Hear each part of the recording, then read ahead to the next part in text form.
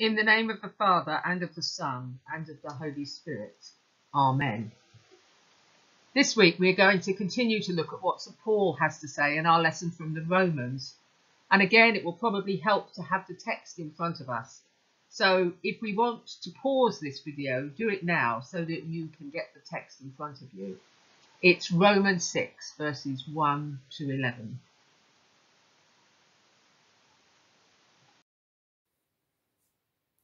Our passage today starts in an odd place with a question: what then are we to say? It makes us think immediately, what are we going to say about what? A bit like a moment when you walk in on a conversation and really want to know what was being said before you walked into the room. In this letter, what Paul had been talking about before this was the grace of God, making many righteous and bringing eternal life. We might be a bit apprehensive about using that term righteousness. At its simplest, though, through Jesus, God set us right, brought us into his kingdom with the promise of life everlasting. Through this act, God opened his heart of love for us, to all of us, to everyone. And I think one of the reasons we're not terribly comfortable with righteousness is that it can be confused with self-righteousness, which generally doesn't win friends or influence people, and is pretty unattractive when we encounter it, and certainly won't set us right with God. Both Matthew's Gospel and our passage from Romans centre on righteousness being a gift through our faith in God's love, love shown in those saving acts of Jesus, which Paul goes on to talk about in this passage. Let's unpack this a bit more with the next thing that Paul says. The supplementary question then, after what then are we to say, is, should we continue to sin in order that grace may abound? It kind of sounds like if we sin and God forgives us, with his grace abounding, we make God look good. AKA, us sinning is good for God's reputation. Paul rapidly says this is not what I mean, and then in rather difficult language goes on to explain what he does mean. We suffer a bit here because we aren't first-century Roman Christians, the original recipients of this letter. Paul answers himself, as he often does, by no means. Of course we should not continue to sin, he says, because we have been baptized into Christ. Paul continues to stress this close identification of each and every believer with Jesus Christ, as we believers are on a journey to becoming more like Jesus day by day.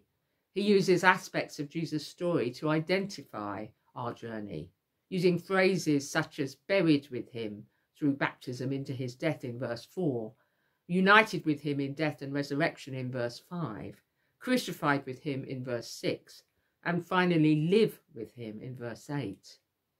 Following on from this deep sense of identification with the life and saving acts of Jesus and the freedom from slavery to sin this brings, Paul asks us to consider yourselves dead to sin and alive to God in Christ Jesus.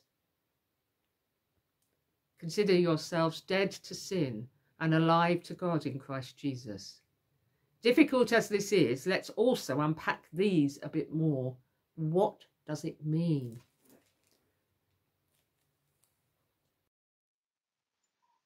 Let's start with I'm dead to sin. What does that mean? It means I recognise the power of the saving love of Jesus in my life. It means I have chosen to love God and live the way that God says is best for me. It means I recognise the merciful, forgiving nature of God and its power in my life. I know, therefore, that I am living in God's kingdom now, living in his love, and with his promise of love for eternity to rely on. However, I am dead to sin does not mean I am incapable of sinning. At times when I make wrong choices and I don't do what I should, or I do what I shouldn't, when this happens, if I am dead to sin, I need to seek forgiveness, the forgiveness of God, and the forgiveness of those I may have hurt along the way.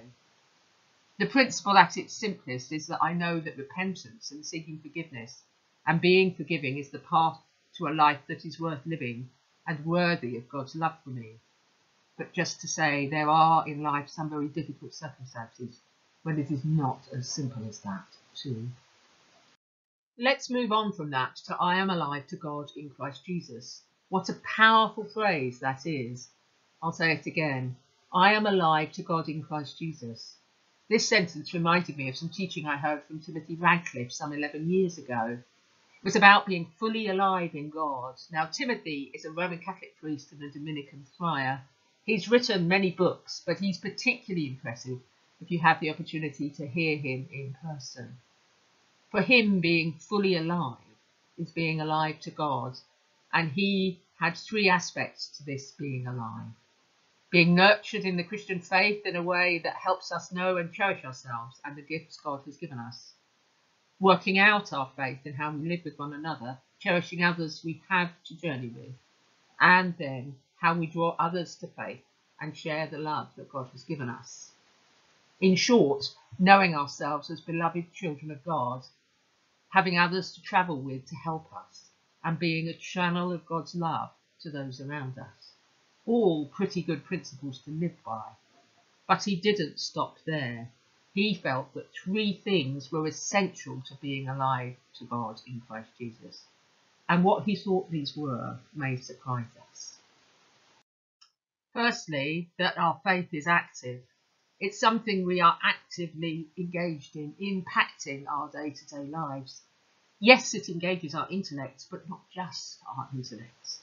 It's about matters of the heart and how we approach our lives. It's not passive or primarily about letting others do it for us. Secondly, faith is not just an individual thing. It really needs a community element. I am longing for the day when we can worship together and I can get to know you better face to face. And I have really, really missed this community element of our walk, especially in these early days of my time here. We need the encouragement and strengthening of our brothers and sisters in Christ. I am hugely grateful and thankful for all the phone support and socially distant practical support that has been going on. But being a Christian is something where fellowship is essential.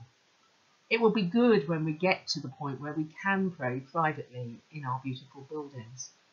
But even better when the day comes when we can pray together. That's going to present challenges, and for some in the most vulnerable groups, this will not be possible for some time, which God will understand.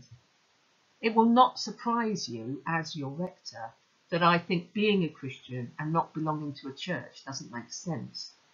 I think taking this approach means we are missing out big time. Faith is not designed to be practiced in isolation from our fellowship. The church is also not the building, but the people in it. We are the body of Christ here, our love of God and our love of each other. And each person is special and valued and essential.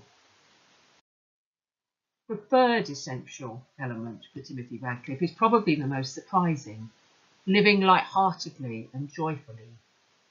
Being free not to take ourselves too seriously, to gain confidence through believing together as God intended it. Grow in love, having loving eyes for the beauty of people around us and not judgmental ones. Tuning in to God's playful creativity, to move away from the mechanical cause and effect and understanding of the world rooted in a more organic and natural understanding.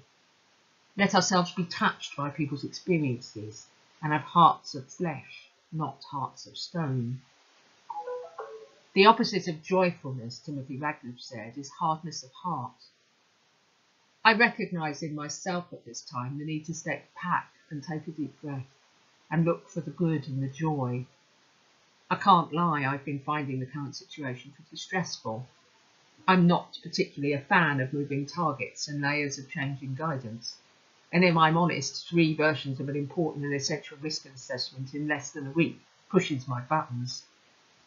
But there is a way through this, and the love of God is steadfast and inspiring. Our gospel passage today clearly pointed that the going is not always going to be straightforward. Challenges and conflicts will come along the way. The important thing is to stay in this moment now, to stay connected to the influence of the Holy Spirit, and to look for the joy. An old holy habit of mine is to look at the end of each day for something to be thankful for. And I'm going to finish by asking you to think in the week ahead about how we can live our lives more joyfully, even in these, our pandemic times. And as we think about living more joyfully in our times, let's echo those sentiments of St. Paul's letter to the Romans. We are dead to sin and alive to God in Christ Jesus. Amen.